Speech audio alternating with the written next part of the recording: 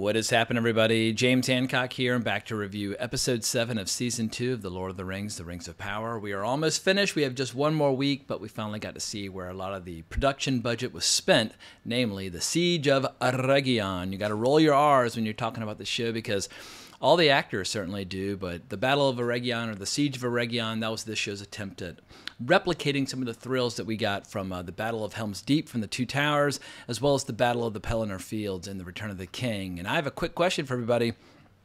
We're now about 15 hours into this big, giant, sweeping saga, which is more than all three extended versions for Jackson's Lord of the Rings combined. Do you feel like you've seen any great scenes in all those 15 hours that can stand toe-to-toe with the great scenes from Jackson's trilogy, in particular the battle scenes? Because my answer would be, of course not, but there is a silver lining. This episode, we were not subjected to the unique thrills of watching Theo, Nori, nor Poppy, but I'm sure they'll all be back for the season finale next week. And speaking of silver linings, YouTuber Charlie Hopkinson continues to deliver solid gold each and every week with his deepfake parody channel where Gandalf, Elrond, and Boromir watch The Rings of Power. And last week, Gandalf invented this drinking game where each time this show stages a scene designed to remind us of a better scene from Jackson's trilogy, you have to drink. And Elrond's reply immediately was, "Good God, man, are you trying to kill us?" I mean, I about fell out of my chair. I was laughing so hard. But head over to Charlie Hopkinson's channel. He's getting close to 1 million subscribers, and he definitely deserves to be at 1 million plus. But just to keep these positive vibes going just a little bit longer, as a result of this show, I'm reading a lot more J.R.R. Tolkien. And if you're a fan of his books, you might go years at a stretch where you don't really return to his material. But because of this show, I've basically been devouring every scrap of information about the First Age and the Second Age, and I picked up these 5 hardbacks: The Fall of Numenor, Children of Húrin, Beren and Luthien, The Fall of Gondolin,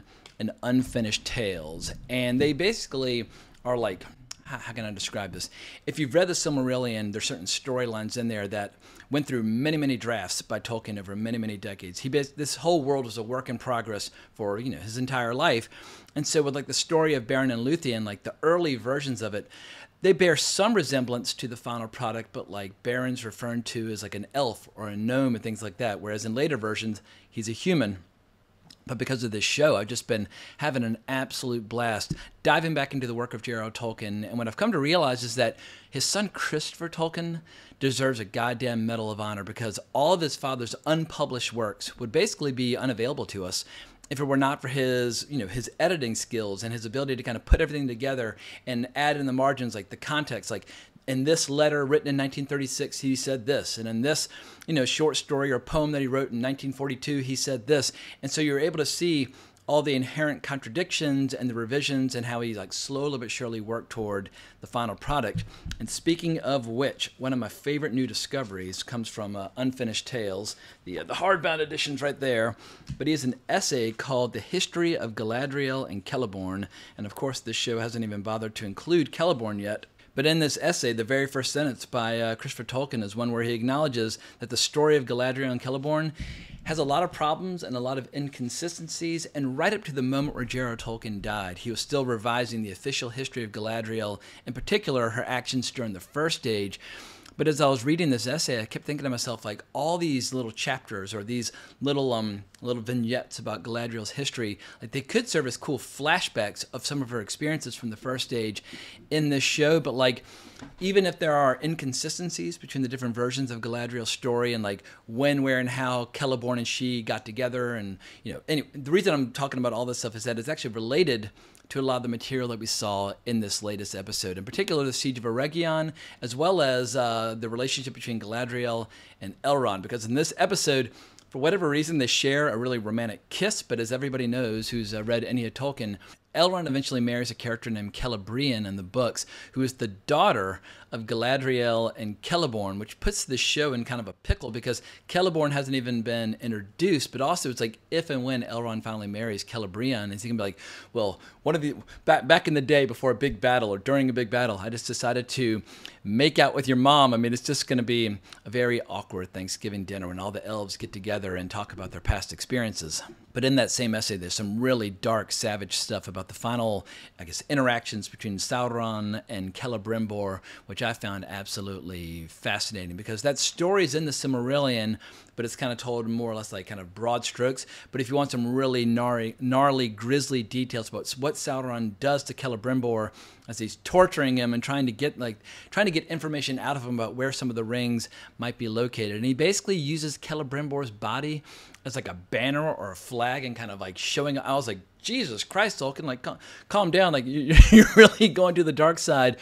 I guarantee you this show's not going to include any of that, but I thought it was all worth mentioning.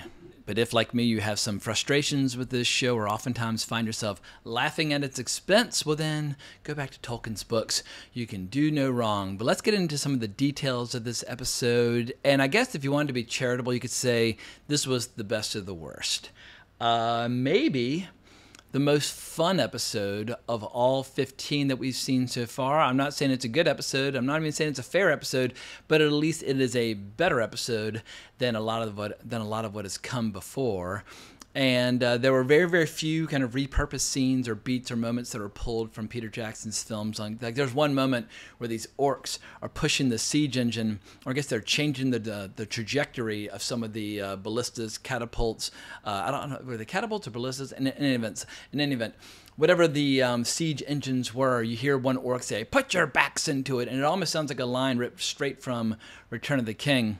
So going back to Gandalf's drinking game where you have to drink every time the show kind of grabs a beat from Jackson's films and repurposes it, you'd have a mild buzz at the end of this episode, but you wouldn't be wasted like you would with some of the previous episodes. But what I liked about this episode, and it's crazy to even say that, is that it finally started killing off some of these goddamn characters or putting them in a position where maybe they'll die. Like we don't quite know the final fate of Arondir yet. I mean, he got wrecked in that battle with Adar, and I was like, oh my god, like you're gonna make me start actually like liking Adar just a little bit, because Adar doesn't come from the books, and so I have no interest in him. But poor Mirdanya, I feel like she's been a major character this season. She's had all this faith and love and affection for Anatar, and like that episode where it's like she's basically getting wise to some of his craftiness, and he distracts her by saying like, "Oh, isn't your hair lovely and beautiful like Galadriel?" Blah blah blah blah blah. But she has so much faith and affection for him, and her faith is rewarded when he just straight up kills her and tries to make it look like Celebrimbor did it. I actually did laugh out loud. I know that makes me sound like a sick, twisted fuck, but it was just so ridiculous seeing Anatar kind of do this little thing with his finger and seeing Celebrimbor knock her off the walls. But anyway, Mirdanya, we barely got to know you, but so long. We'll see you in the next life. But as this episode unfolds, it kind of cross-cuts between three different storylines. You've got the siege itself and all the battles and so on and so forth. You've got Celebrimbor racing to finish the 9 rings for mortal men, all while basically have Anatar almost with like a riding crop, kind of like whipping him and like lashing him and making him work. And then you have some of the drama going on in Khazad-dûm, and I was struggling to get invested in the drama in Khazad-dûm because when they finally like shut the doors to the mines of Moria, it wasn't because of like an internal civil war or anything like that. Like the dwarves actually remained pretty fond of the rings right up until the bitter end. Like one of the most kind of moving passages from the Lord of the Rings is when one of the dwarves at the Council of Elrond asks like what of the dwarven rings? Like where are they? And Gandalf says that basically, I think 4 of them were consumed by dragons and that 3 were accounted for, but the last one that the dwarves possessed was taken in torment from the character of Thrain, Thorin's father, down in the dungeons of Dol Guldur, but somehow he had managed to hang onto a map to Lonely Mountain and the secret entrance, which is what sparks the Hobbit and that sort of thing. But the way that passage was described was just so bleak and so grim, but like the dwarves remain very, possessive of their rings. But anyway, so like the fact that they're trying to imply that there's some sort of dwarven civil war, I just have a little trouble getting invested in it unless it's inspired by something written by Tolkien. But basically we see how King Durin is starting to use an axe on his own men, and he's determined to dig, get the wealth, blah, blah, blah. And obviously next episode, the Balrog's going to bust out, which makes no sense because the Balrog was not awakened until the year 1980 in the Third Age, but I've already talked about that at length. But yeah, that Balrog at the end of the First Age went into hiding, and he just snoozed right through the whole Second Age, but the show's not about to let him rest in peace. But because of this internal civil war, Durin would not be able to send reinforcements to Elrond as planned, which is one of the many reasons why elves and dwarves become estranged over the years. There's a great passage in the Fellowship of the Ring where you see Legolas and Gimli, like one says, well, I'd heard it wasn't the dwarves' fault that elves and dwarves are no longer friends. And Legolas is like, well, I heard it wasn't due to the elves that dwarves and elves are no longer friends. And Gandalf has to kind of chastise him, like, look, like, let sleeping dogs lie. I need both of your. I need the help of both of you, etc. and so forth. But if this show wants to start trying to drive a wedge between elves and dwarves, that will at least be Tolkien-esque, even if they're going about it in a way that is a little strange. But getting back to Celebrimbor, as he's working on the Nine Rings, he notices that something's rotten in Denmark because his candles aren't melting, and there's like a mouse that keeps kind of doing this repeat. It's almost like he recognizes that like he's in a simulation. He's in the Matrix, a Matrix devised by his pal Annatar, and so he tries to revolt. And there's a really weird moment where he basically like realizes that he hasn't been working with Mithril after all. He's actually been working with Sauron's blood.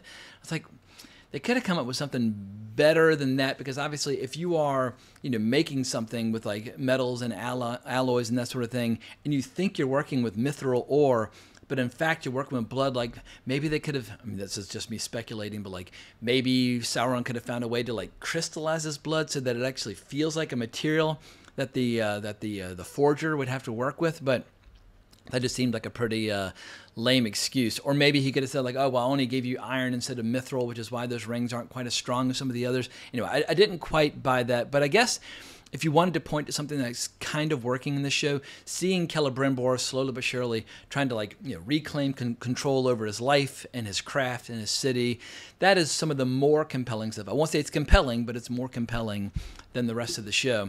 But getting back to moments where you have to drink, this show tried to steal a little beat from The Return of the King. One of my favorite beats from The Return of the King is when the Riders of Rohan arrive at the Battle of the Pelennor Fields in order to lift the siege of Minas Tirith. They had a kind of a similar beat when the Elven cavalry arrives to charge all the orcs. However, the charge is it's called off at the last second when they see that Galadriel is in a cage, and of course she's like, "You should have charged." Anyway, she's always trying to be super tough. But Adar proposes an alliance in order to defeat Sauron. And it's a strange beat where Elrond basically asks, like, how many lives are you prepared to spend in this war? And they're constantly kind of doing these like whip pans or cutaways to that one orc who clearly doesn't want to be there. He's the one who proposed, like, not going to war at all and just staying home and making babies and blah, blah, blah. He's the nice orc in the show, the friendly orc. But for whatever reason, throughout this episode, it just seemed like every time Adar's saying or doing something in order to try to win the battle, they'll kind of cut away to his reaction. You can see he's so like upset that Adar's actually trying to win, like that people actually are going to die in a battle. Like at one point when they released that troll to try to finish off that wall, he's like, oh no, like he's going to kill our own people, blah, blah, blah. And Adar, you just want to say like, well then get the fuck out of the way. Like let that troll do what he's going to do. But I don't know if that orc is going to end up killing Adar next episode. Let's get into theory. I very rarely get into theory, but they keep trying to manufacture all these pregnant pauses where he's kind of losing faith in Adar. So I have a feeling it won't be Arondir who kills Adar if he does in fact get killed next episode. It will be that orc, and then he'll bow before Sauron. Anyway, I hope I'm wrong on all this because it'll all just be so stupid, but just given the history of this show, I think that's the direction that they're going. And probably the most ridiculous moment all episode is when an orc says to Adar, like, you told us you loved us. I mean, I started screaming with laughter. Like, the depiction of orcs this season has been just insane. Like, orcs should eat man flesh, and they should chop up dead bodies, and they should destroy things, and that's about as far as you need to take their characters. And like they are born and bred and designed to kill, maim, and destroy. And everybody likes to point to this one passage. I think it was either at the end of the Two Towers. Yeah, it was at the end of the Two Towers, the book, where you overhear a few orcs having a conversation about the war, and everybody's kind of like, I guess, overanalyze that to bits, showing like, oh, like orcs really are like, just like anybody else, blah, blah, blah. Not really. Like in the context of the story, they're the villains. They rampage, they destroy, they eat, they devour. But when he said, you told us you loved us, I mean, it's just one of many problems plaguing this show. But as far as the rest of the battle goes, it definitely has some recurring problems like digital horses kicking digital orcs. And I guess in theory, I kind of like the idea of the horses battling alongside their riders, but it just looks so ridiculous when the horses just suddenly, or like a superhero, kicking orcs 20 feet away. And there's also still this problem where like people will slash at something that's clearly like 10 feet away, and then like an arm or a leg will go flying. It's like, really, like, get up in there. Like, there's some moments where you can see Elrond actually was stabbing someone through the leg or whatever the case might be. But there's this weird thing where like they'll slash at something that's too far and it'll just explode in all this gore. I can't stand that shit. And they've been doing this since the first season.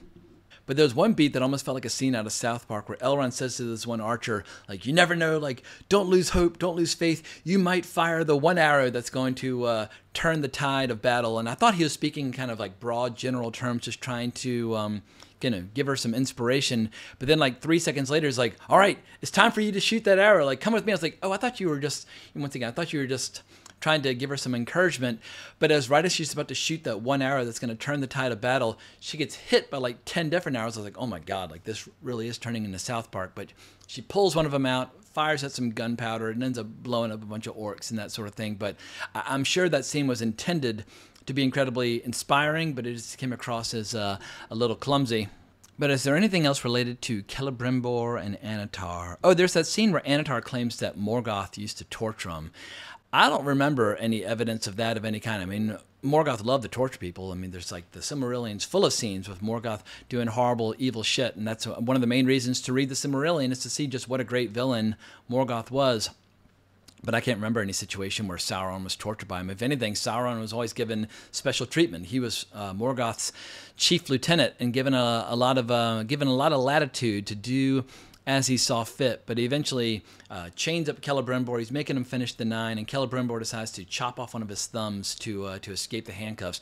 I thought what might have been a more interesting scene, imagine if Annatar basically said, like, well, you're not going to need both thumbs to finish this work, but if you don't finish the rings, I'm going to chop off your other, and then you'll never be able to create anything ever again. But anyway, Celebrimbor chops off his own thumb, but the 9 rings are completed, and they're put in a little pouch and given to Galadriel after this ridiculous speech about how, like, light will make darkness go away. It's like, yeah, no shit.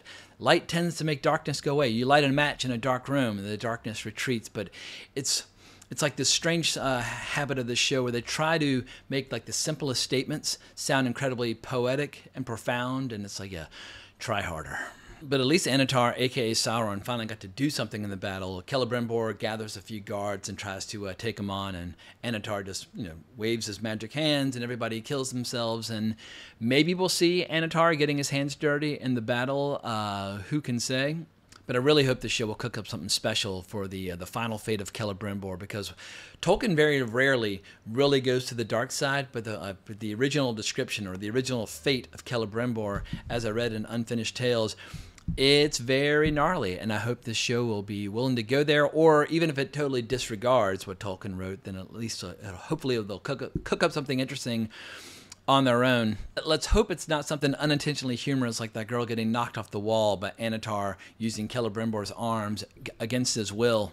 But there's one interesting surprise this episode where Gil-galad shows up, and I thought they were basically going to have him stand in that one place for the entire 5 seasons of this show, just looking very somber and very serious and making his pronouncements. But he finally took off his robes, put on some armor, got into the battle. I don't know if he said this, but somebody said to the trolls that were trying to take it down, "Go back to your hill and be buried." And this show, I think one of the biggest problems with the dialogue is that they try to turn simple statements into metaphors or greeting cards or like overly flowery or overly florid comments. Sometimes you just say just like eat shit and die. Obviously that wouldn't be very Tolkien-esque, but because the writers are constantly kind of tripping over their own feet, trying to capture that flowery dialogue, maybe they should try and keep the dialogue a little bit more simple, or at least go back to stealing lines from Jackson's trilogy. At a minimum, you wouldn't come up with lines like "Go back to your hill and be buried." At any rate, the episode draws to a close with Adar taking Galadriel's ring from Elrond, and then we get some really weird, like heavy metal orc music or like orc rap. I don't quite know how to describe it. It sounded absolutely AI generated, but who knows? Maybe an actual composer cooked that up. But I was like, this is really weird. But yeah, the music for me in this show is a consistent problem. But then we got a little teaser of what's to come next week. There's a Balrog on the loose. We see the Stranger and the Dark Wizard meeting, and we see that the Númenórean faithful are all declared traitors. I mean, I feel like if there's one major Achilles heel to this entire season, it's every single scene which took place in Numenor. And if you read this big old whopper of a fucker, The Fall of Numenor, there actually is really, really good stuff to be adapted, none of which is getting adapted by this show. But oh my God, I'm dreading the season 2 finale. Or I guess I'm, in a weird, perverse way, kind of looking forward to it. I guess I have some major questions for the Númenóreans. Are they going to allow any more giant animals to show up and dictate their politics? And all credit goes to Charlie Hopkinson for pointing this out. But they let the sudden random arrival of a giant eagle like declare like who's going to be the next king, even though like there's no like context or explanation as to why they would like perceive that to be such a deciding vote. And then they let the giant sea monster decide who should be queen when it kind of vomited back up Muriel. I suspect there'll be at least one more giant animal that will declare that all the faithful need to get in their ships and sail to Middle-earth. But we'll get to that next week. But I have to admit, I am having fun doing reviews on this show every week. I'm really enjoying reading Tolkien's books. So I guess I owe a big, giant thank you to everybody involved in this show for getting me back into reading J.R.R. Tolkien's books. But let me know what you think down in the comments below. If you enjoyed this video, please consider liking the video, subscribing to the channel, hitting that notification bell, but more importantly, as always, onwards and upwards.